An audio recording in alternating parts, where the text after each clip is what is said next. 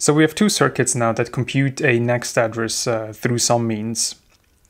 We can also feed a totally different address into the program counter register, which would implement a kind of absolute jump, where the target address might come from a CPU register. So we need a way to select which one is actually used to update the PC to the next state. And for this we need a multiplexer with 3 inputs, 1 input for each of the options we have. Now the closest we can get is this 74HC153 chip, which is a 4-input multiplexer. We can just leave the 4th input unconnected. Maybe we'll find a use for that later on. Now each chip has 2 4-way multiplexers, so we need a total of 4 chips to implement our 8-bit 4-way multiplexer. So let me add this to the board.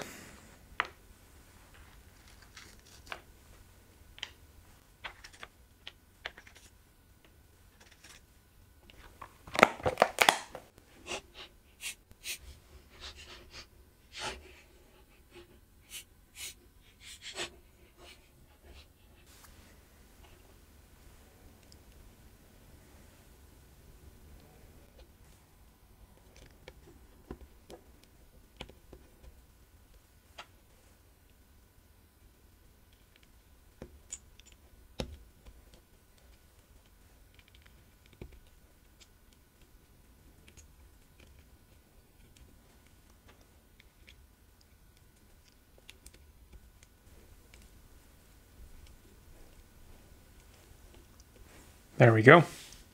Let me hook up power and ground immediately.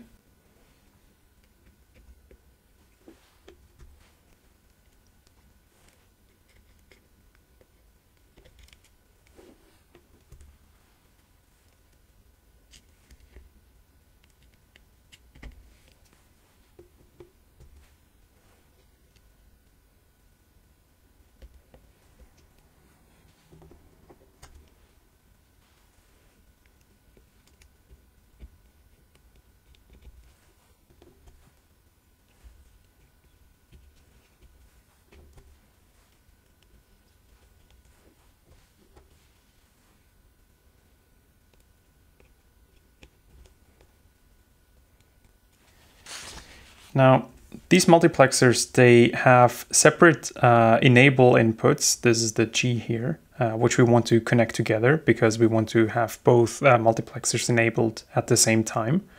But also these A and B inputs, which are essentially selecting which ones of the inputs is actually being fed through to the output.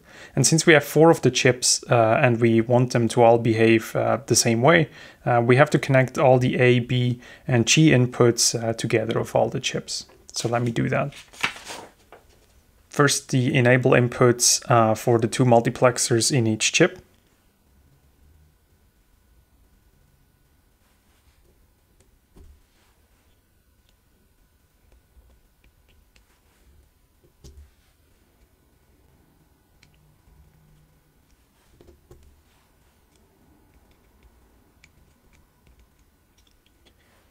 There we go. So if we enable one of the multiplexers of the chip, the other one is enabled at the same time.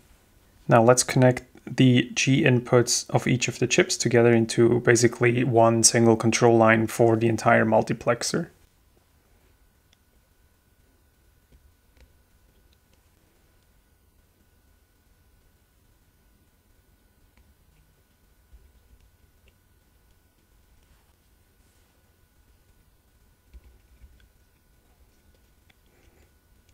All right, that's all of the enable lines of the multiplexers connected. Now let's hook up the A and B inputs, which is basically the selector signal of all the chips.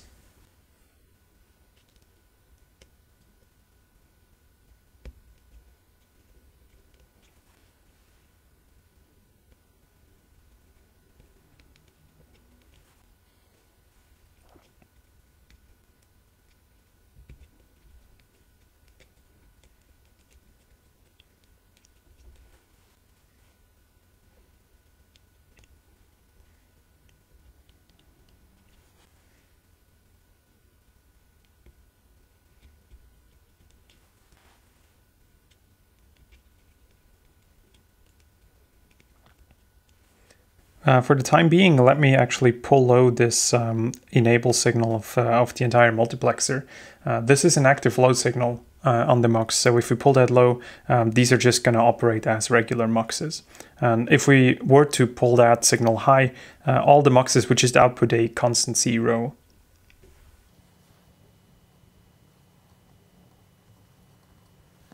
Now, these select lines, these will have to be driven from somewhere outside of this breadboard of this program counter. These might come from an instruction decoder or some other part of the CPU pipeline. So what I would like to do is actually bring those over here where we have easier access to them, and we can use like a very small DuPont cable to connect off the board.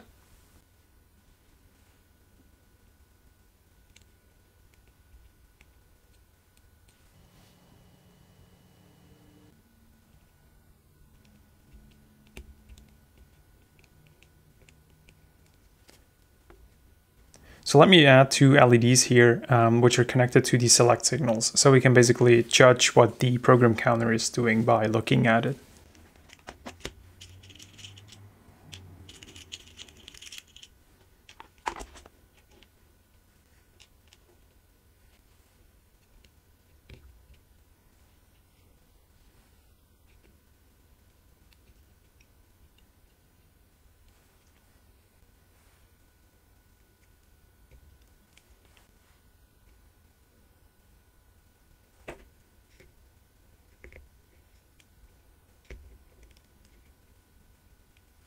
Let me also connect the select inputs to 0 at the moment, which will select the first of the inputs of the multiplexer.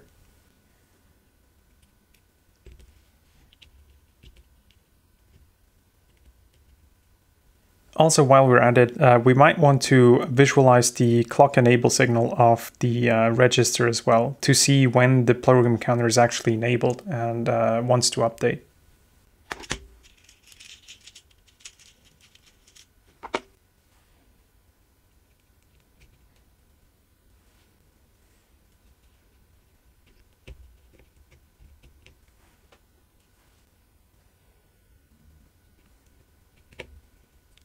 So instead of directly connecting this step address counter over here to the input of the register, let's actually connect the output of the multiplexers to those register inputs.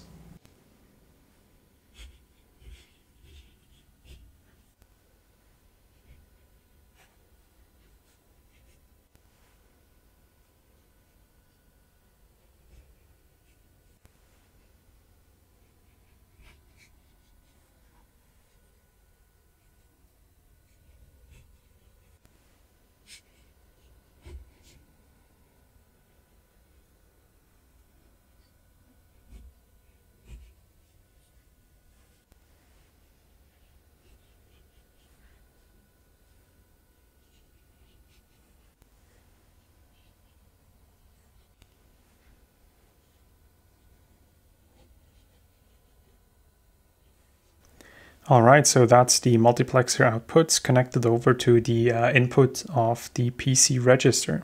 Now let me bring that next instruction address back up and connect it to input 0 of the multiplexer, such that when we select a 0 here, we're basically selecting the next instruction address, which is just one step down the program.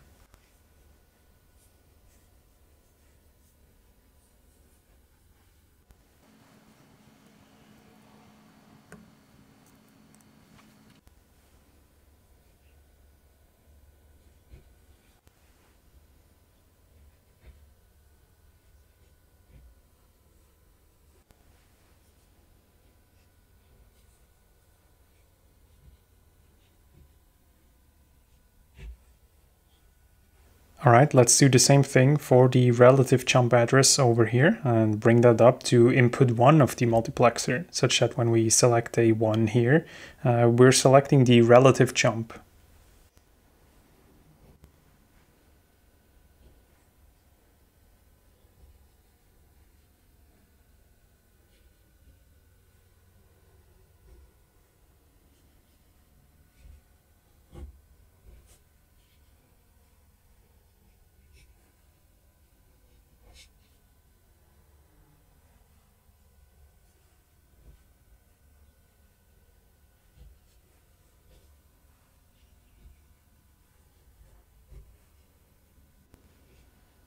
All right, there we go.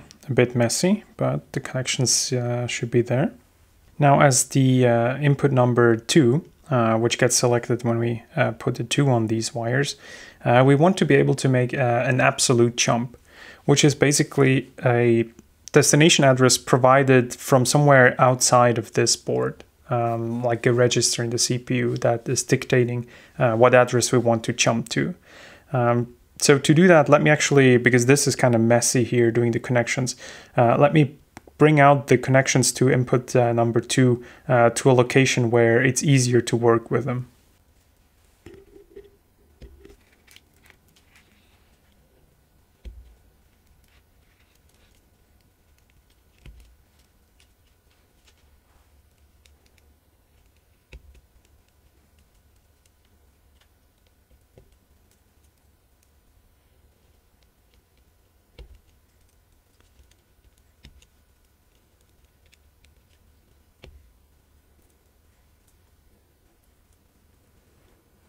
Perfect.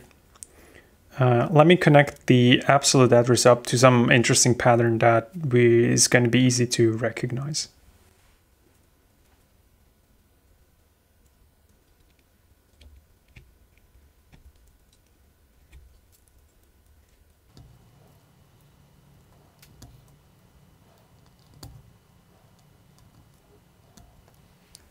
There we go.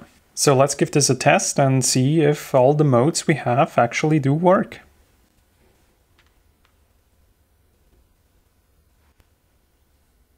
So right now we have multiplexer input 0 selected, which is the step address counter here, which computes the next instruction's address.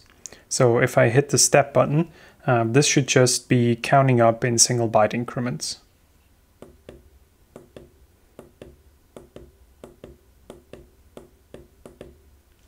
Nice, that seems to be working. And we can adjust the step size.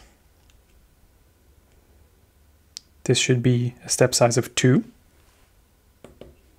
And sure enough, this is counting by 2.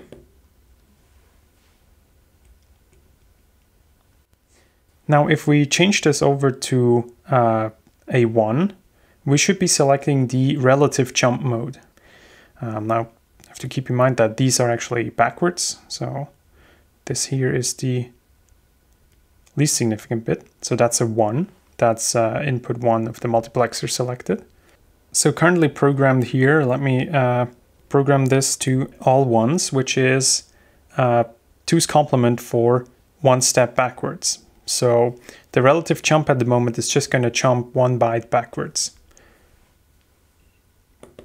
And sure enough, we are stepping backwards.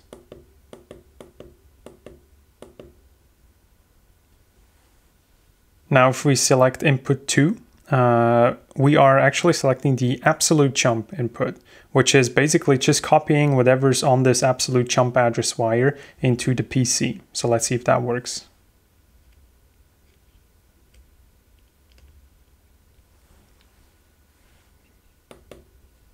And sure enough, that's exactly the pattern I programmed.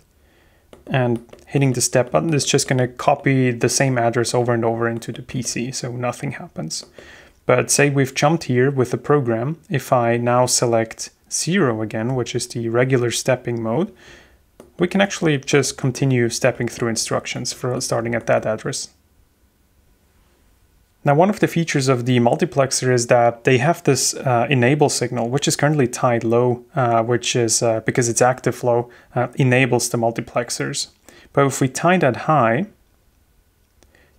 their outputs change to all zeros. So regardless of what we've selected here, we should be able to just hit the step button and this should clear back to 0. And it sure does. And when we pull it back low again, it will just continue normal operation. So with these multiplexers in place, we can not only do absolute jumps, but also select the mode in which the program counter should operate. In the next episode, I would like to spend some time thinking about how we can reset this program counter such that we always start executing a program from the top. Thanks a lot for watching, like and subscribe if you'd like to see more of this, and see you next time.